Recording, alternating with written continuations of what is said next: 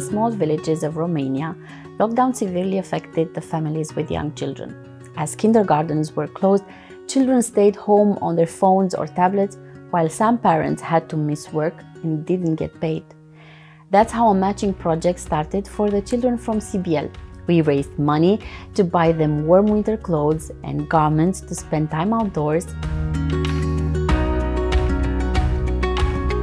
The special thing about Waldkinder is that kids spend all day outside and they have a lot of freedom. And the first project we did in winter was inspired by the pandemic because we continued our activity and the others were locked in.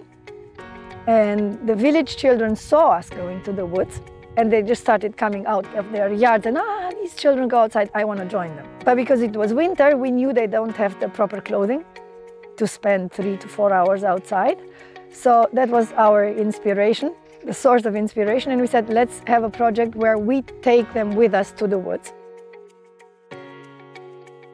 When I heard Juana that she wants to help others, so naturally I was thinking directly to Healing Hands doTERRA. Juana told me somebody will buy for us all we have to wear.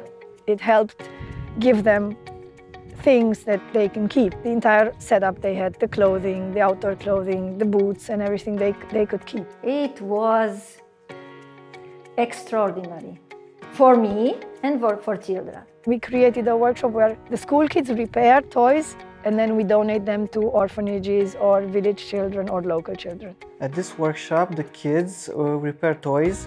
They like to invent a lot of toys, whatever they imagine they're going to create here. They're bringing toys from home and giving to each other, and now they love this. They have to give it to some other kids that don't have toys, and they are very, very happy for this.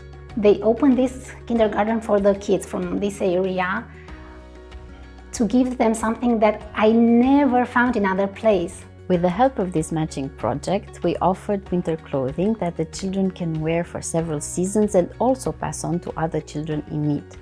And the kindergarten workshop is now equipped to repair and build toys, teaching children about generosity and sharing.